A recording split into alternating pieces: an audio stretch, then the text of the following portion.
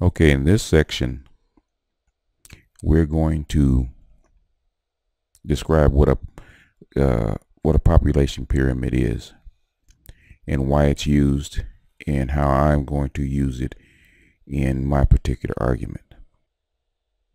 Okay, a population pyramids and the demographic transition model. A population pyramid, a graph that shows the population of a country according to sex and cohort. These graphs can help predict future population trends. A cohort, an age group made up of 5 years used in describing a population pyramid. An expansive population, countries with a high birth rate but a rapidly declining death rate.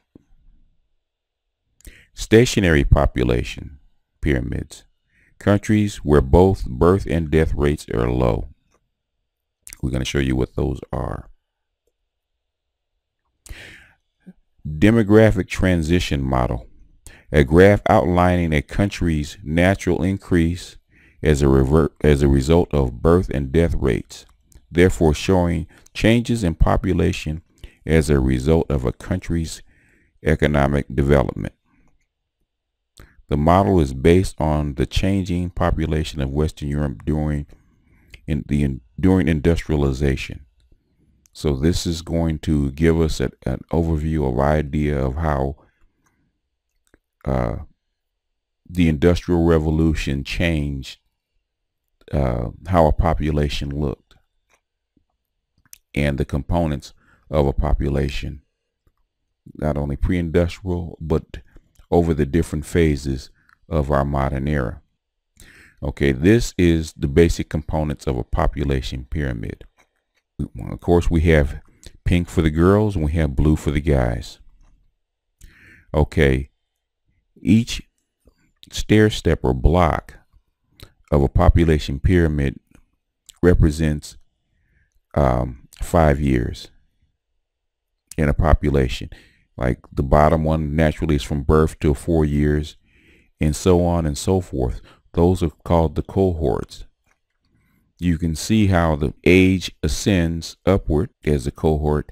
Each side going from the center outward it can be either the percentage or the number of people in each particular segment. So from zero, this is 0. The 0 point goes out to the left. It shows you the number of men, and from 0 to right, it shows you the number of women in each particular cohort. This is an example of a population pyramid. This particular example is a pre-industrial population pyramid. This is a fair example of what life was like for pretty much most of the agricultural age. This is a fair indication of what a pre-industrial population pyramid looks like.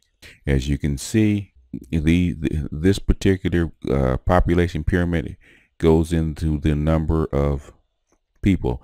Could be in millions, it could be in thousands. This depends on what the chart says, but like I said, from the center outward, it shows you a number. These are the particular cohorts, 0 to 5, 5 to 9. You can see ascending into the later ages of a population. We're going to look at a bunch of these as part of our examination into what populations look like. Okay, this is the demographic cycle according to Carol Quigley. What you see as far as a population pyramid and the demographic transition follows this this particular chart almost to a T. Like you say in the what he calls a primitive society or the pre-industrial society, birth rates are high, death rates are also high, and the numbers are stable. And with the age distribution to mostly people young below the age of 18 years old, which would contend or which would agree with what we saw in the previous section when we're talking about an average lifespan. Here in the next section is what he calls the childbearing or the arms bearing cohort, or the phase of a demographic cycle in a country. We call that, they call that the transition phase. Birth rate is high, death rate is falling, the numbers or the population are rising, and most of your population is between the working ages of 18 and 45, which is the prime adult years. This is the completed industrial cycle. And remember, these numbers that Quigley came up with are 1960 or in the 60s. This is pre our modern era. So these numbers have actually started to have actually changed. And I call this the restabilized.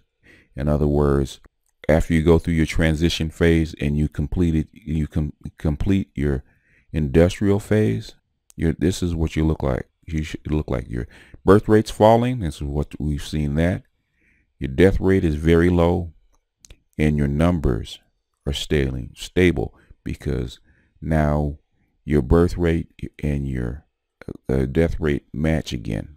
And this is the geriatric or the declining phase. This is what they call the post-industrial phase. You see a lot of this in Western Europe now. Your birth rate is low.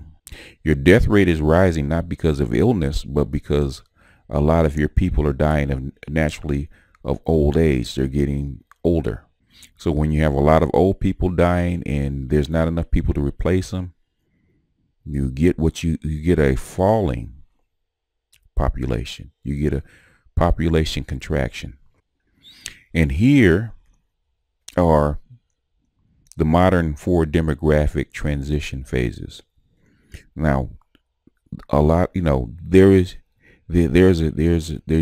show the main 4 phases, and there is a 5th phase that we will investigate in a later section.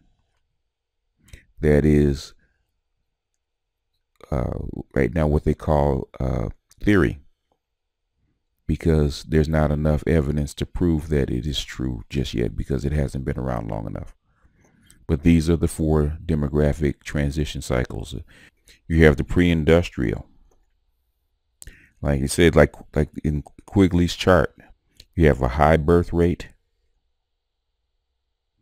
You have a rapid fall in each upward age group due to high death rates, and you have a short life expectancy, which is something that agrees with the other section that we talked, the other previous charts about a low life expectancy in a pre-industrial society. You have a transitional phase where a country is just starting to industrialize. We now call these countries developing countries. You can see how the triangle smooths out on both sides, because your birth rate is still high because of modern sanitation and food and whatnot. You have a fall in death rate, and you have more people living into middle age and a slightly longer life expectancy. We're going to prove this not just through history, but through current demographics, something that we can actually look at outside of our industrial model that we see in the West. Okay, the stationary model, which I call the restabilization. You have the fully industrial model. You have declining birth rate. You have a low death rate. A lot of people living into old age, and this is what they called the zero population growth phase, where there are enough births to replace the low death rate at the top. In our fourth phase,